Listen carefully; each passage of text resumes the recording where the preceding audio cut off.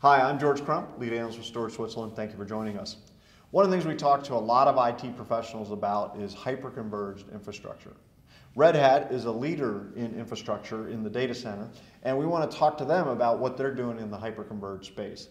Joining me to talk about that is Michael St. John. He's with Red Hat. Michael, thanks for joining us today. Thank you, George. It's great to see you. So let's talk about this. What are you guys doing in the hyperconverged infrastructure space? Sure, yeah. Well, so if we take a look at converged infrastructure and hyperconverged infrastructure, really started coming about probably about a decade ago. Right. And but the hyperconverged space started taking off, I would say, probably about 5 years ago. So Okay. Let's take a look at timeline starting around 2013.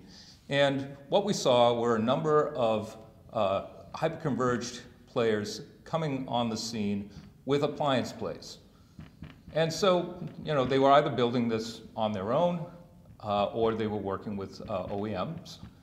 And essentially what you had were these infrastructure nodes built on proprietary software with a very specific hardware configuration that they were building out in nodes. And you add nodes, and from a simplicity perspective, because what we're looking for a hyperconverged infrastructure is something that's simple, flexible, and cost-effective. Right. And from a simplicity perspective, this made a lot of sense. Sure. Because everything was built on these building blocks. But from a flexibility perspective, if you were trying to do something a little bit out of the ordinary, not so much. And that was because they were like a turnkey appliance and you really didn't have a lot of options, right? Exactly. Yeah, okay. And from a cost perspective, well, it was okay. You save some money on OpEx, but from a CapEx perspective, because it was, you weren't able to adjust things separately from a hardware, from a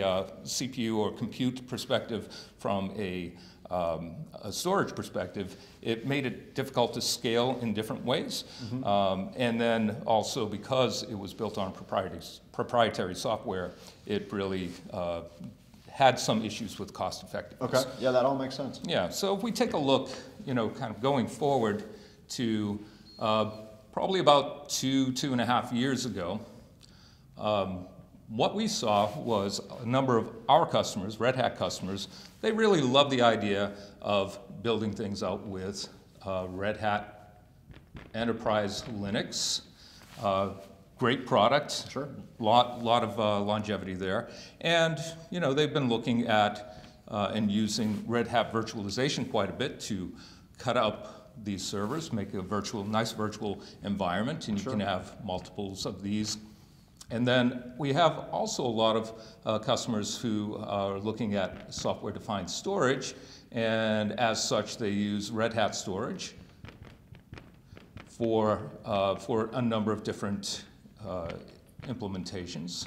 And so what we saw were a number of people that were using these types of products from Red Hat and trying to cobble them together. Okay. And what that did was, from a flexibility perspective, that really hit the mark because they were able to adjust things in order to fit their needs. But from a simplicity perspective, not so much, because here they were building projects on their own. Right. And, the problem with that is you have a number of customers do-it-yourself. Doing things differently. Sure. From a cost perspective, I will say also it was nice from a CapEx perspective because now you're dealing with whatever vendor you have and you can build that on your own. But from an OpEx perspective, there's a lot of churn going on. There's a lot of things that you have to know, and you have to have people to build that and manage it. Now, coming about 1.5 years ago, we decided to help folks out with this. So we built a fully supported solution that we call Red Hat Hyper-Converged Infrastructure. Okay. We have two flavors, one hyper-converged infrastructure for cloud, another hyper-converged infrastructure for virtualization. We'll probably talk about the one for virtualization today. Okay. And essentially what we took is the best-in-class RHEL, Enterprise Linux, Rev, or Red Hat virtualization product, and then we took Red Hat cluster storage as a software-defined storage package, and then we layered on OVM for networking, and we introduced Ansible to manage all of that and to deploy all of that nice and quickly. Now, what that gave us were the check marks. Much more simple, flexible, because you can adjust and scale your storage and compute separately, and it's very cost effective because it's all software defined. Okay. Now, this is essentially a bundled solution that the customer buys, like is it one SKU, or how's that work? Yes, and this coming out about a year and a half ago, version 1. Essentially, you had to build it in building blocks of 3 nodes. You start off with 3 nodes, and you can build out from there. Now, what we saw from this perspective is a lot of the space that we were working in was essentially commercial space,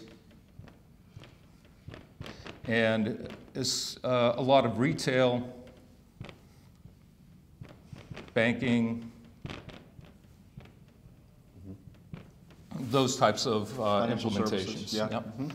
So going forward now to 2018, and here coming in toward the end of 2018, we've seen a lot of other customers that are really interested in what we're doing around hyperconverged. Okay. And so we've had a lot of customers over the past year or so from the energy sector, manufacturing, public sector, who've really gravitated toward what we're doing here. And in true Red Hat style, what we're doing is we're trying to help our customers to enhance the solutions that we have available with them by looking at other things in our portfolio. Gotcha. So for our Red Hat Hyper-Converged Infrastructure moving into 2018, we had a lot of customers who were looking at a single node implementation. Oh, okay. So Like instead for of branch offices and things like that? yeah, branch offices, but also things for like remote on the edge type of applications. Gotcha. Okay. And so we instead of having the 3 node requirement, we have a single node implementation possibility. Now, another thing that we saw people wanting to do is to have a remote site recovery. And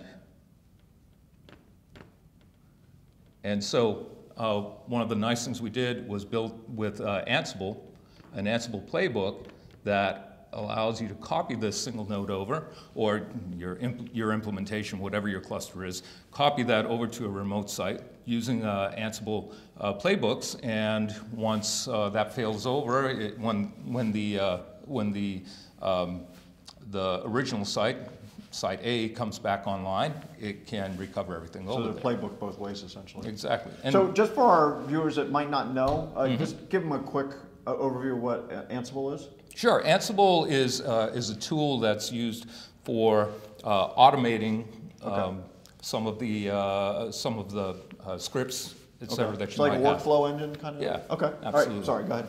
So, and then another thing that we saw, folks, I wanted deduplication and compression. So we introduced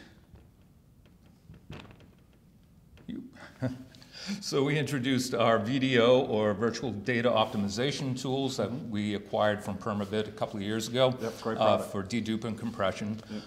Let's see, another thing that we added in was vGPUs. So working with NVIDIA, we have some great things that are available with, actually available with Rev 4.2, but we incorporated this into the Red Hat Hyper-Converged Infrastructure around vGPUs, and you can think about that from the perspective of VDI type of solutions, but also for life sciences, scientific research, because there's a lot of parallelization in the GPU. Right, sure. So we have virtual GPUs that we added in there. And we have validated configs now as well. So what we've been doing is working with some of our vendors, some of our partners around testing all of this out for different configurations. So these would be hardware partners like a Dell, like or HP, those kind of guys. Okay. Yeah, and so we actually have 3 different configs that we've worked on so far, and we will continue to add those, but we have one around server consolidation. Okay. Sort of the meat and potatoes of hyperconverged, right? Exactly. And then data ingest. Okay. And then also around performance, think about MySQL type of implementations, Gotcha. and things of that nature. Right. So, and we are seeing a lot of implementations around energy, oil rigs, out on the edge, doing seismic analysis in the field, public sector around mobile tactical operations. And then in manufacturing, what we find is there's a lot of manufacturing. They have factories out on the edge where they're trying to gather some sensor data and bring it back. And so these are areas that we're looking at very closely and building out what we're doing with the hyperconverged infrastructure. And then, moving into 2019, we'll continue to add additional features around our overall Red Hat portfolio. So think of things around cloud or containers, those things moving forward, and additional management capabilities, and just incorporating the whole overall portfolio from Red Hat. So. Okay. Well, and you've come a long way, right? I mean, you've got everything kind of hit there. So in thanks. Just a couple of years. Yeah, absolutely. So Michael, thanks for joining us. I appreciate Absolutely. I would just suggest, folks, if you're interested in more information, go out to Red Hat, red.ht/HCI. And we also have a program out there to help people to modernize their virtualized infrastructure. So if you go out to red.ht/possibilities, you'll find more information there on that as well. Great, and we'll put both of those links in the notes below. So for Michael, I'm George Crump, lead analyst with Storage Switzerland. Thank you for joining us today.